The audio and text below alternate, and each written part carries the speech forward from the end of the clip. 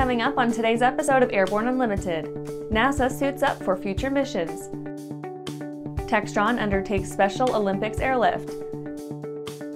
Air Force flight hours down in 2021.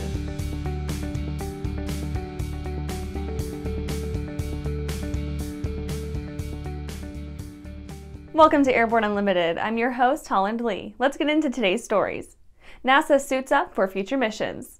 In preparation for expanding orbital and exploratory missions, NASA has selected Axiom Space and Collins Aerospace to develop and produce advanced spacesuits and spacewalk systems. The next-generation gear will serve astronauts working outside the International Space Station, as well as those selected for the upcoming Artemis mission.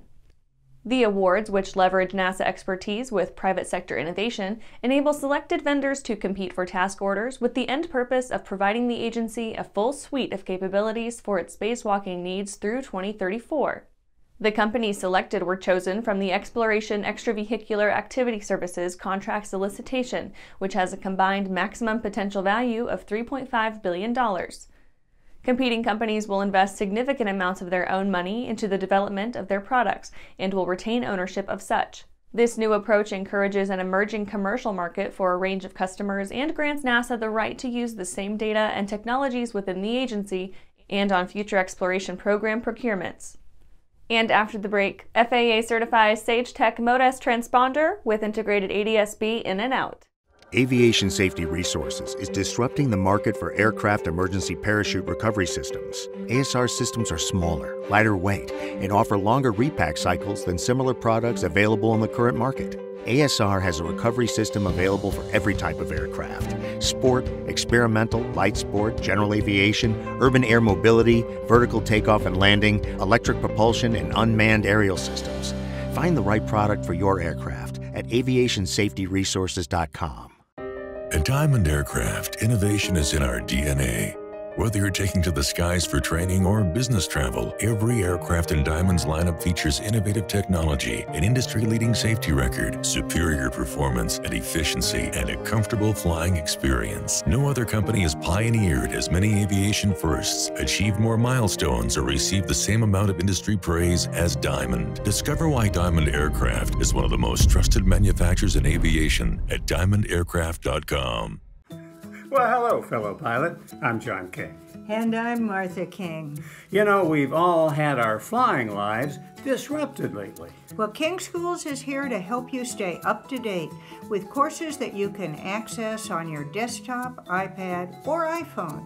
If you'd like a refresher or just want to expand your aviation horizons, we have a course for you. So head over to kingschools.com/Rusty today for details. Welcome back. Now let's take a trip around the patch for some other interesting stories. FAA certifies Sagetech Mode S transponder with integrated ADS-B in and out. Sagetech Avionics has received a TSO for its MXS Mode S transponder with integrated ADS-B in and out. The MXS miniature transponder provides modes A, C, S, and 1090 MHz ADS-B in and out and is suitable for use worldwide by crewed or uncrewed systems. In addition, each transponder comes with user-friendly command and control software with a built-in traffic display to enhance situational awareness. Furthermore, the units can be used plug-and-play with PX4 and ArduPilot-based autopilots. Gulfstream to upgrade Wisconsin facility. Gulfstream Aerospace Corporation has announced it's investing more than $55 million in its Appleton, Wisconsin facility. The move is the latest in a series of expansions that have seen the Savannah, Georgia company erect new facilities in Fort Worth, Texas, and Mesa, Arizona, while supplementing its customer support call center in Farnborough, England. The business jet powerhouse also announced plans to hire more than 200 engineers, mechanics, avionics technicians, and highly skilled trade and craftspeople to populate the growing Appleton operation. Sukhoi and MiG merger moves forward.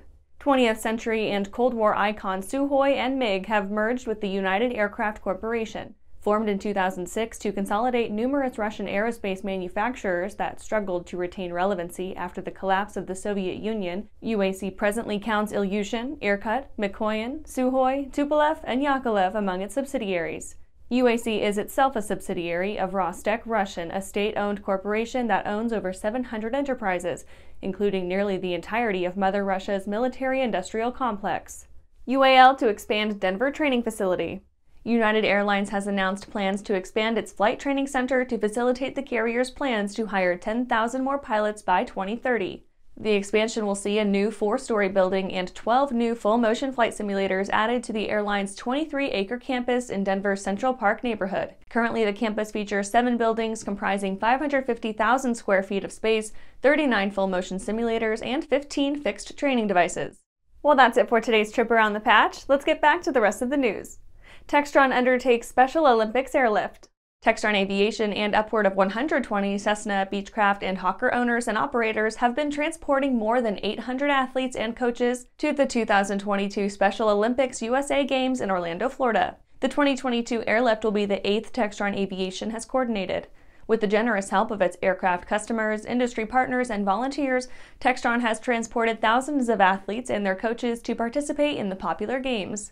So popular, prolific, and well-organized is this year's airlift that a Textron Aviation aircraft will take off or land every 2 minutes throughout the effort. Textron Aviation works closely with the FAA to create a roster of precise aircraft departure times from airports around the country and to identify specific, prioritized airways for airlift participants. Each aircraft receives a special Dove call sign which affords it priority treatment in the air traffic system, thereby ensuring the massive operation remains on schedule throughout both Saturday, June 4th, when the athletes arrive in Orlando, and June 12th, when they will return to their home bases. Longtime customer and Special Olympics supporter Coca-Cola Consolidated will be the first aircraft to land at the Orlando Executive Airport. The company's Cessna Citation XLS Plus will receive the special designation Dove 1. And after these messages, Air Force flight hours down in 2021. Pilot Communications USA is proud to introduce our latest headsets, the Carbon A1 Active Noise Reduction and the Carbon P1 Passive Headset. Carbon fiber makes our headsets 30% lighter than others, which significantly reduces pilot fatigue. Our BlueLink hand control unit allows you to connect 2 devices at the same time, and the record out capability can send audio to an onboard camera or digital recorder. Get the headset that's so light you may forget you're wearing one at pilot-usa.com. Whether you're charting a steady course or pushing for the ceiling, Hartzell Propeller has been elevating flight for over 100 years. It's in our passion for engineering and research. It's in our dedication to testing the limits of performance and creating propellers that are as safe as they are sexy. Now, together with our dedicated family of companies, we're propelling the future of aviation. We are Hartzell Propeller, built on honor. Skyleader Aircraft offers a lineup of the most powerful, durable, and efficient light sport aircraft in the industry. From trainers to roomy cockpits for long hauls, Skyleader has an aircraft for you. And the best part? They're in your budget. Skyleader's base prices are set low to give you room to customize your aircraft to your needs, desires, and wallet, allowing you to put your money where it matters to you most. Visit flyskyleader.com today to learn about our aircraft, customization options, and chat with the team. Welcome back. Air Force flight hours down in 2021. Across all categories, excepting reconnaissance, the active duty Air Force flew fewer hours in fiscal 2021 than it did the previous year. Flying hours are key to readiness and are a good overall barometer of other readiness factors such as pilot and spare parts availability, speed of throughput at depots, and operations budgets. Flying hours are also affected by combat operations. Inadequate flying hours reduce pilot proficiency and correlate with increased accident rates. According to Air Force figures, pilot flying hours across all types of aircraft in the active duty force averaged 10.1 hours per month in fiscal 2021, down from 10.9 hours in 2020. In 2019, flying hours averaged just 6.8 per month, down sharply from 10.8 in 2018. Hours for 2022 have yet to be provided. The service offered no comments about the drop in flight time. At a June 1st Heritage Foundation event, Air Force Secretary Frank Kendall said, quote, "I'm not happy with where we are," end quote, regarding flying hours. Kendall said Obama's 2011 Budget Control Act forced the Air Force to restrict hours for a decade and the service, quote, "never recovered." And that's our show for today. You can catch episodes of Airborne on YouTube, Roku, or Fire TV. Just search for Aero-News or Airborne. And don't forget to follow us on social media. Thanks for watching!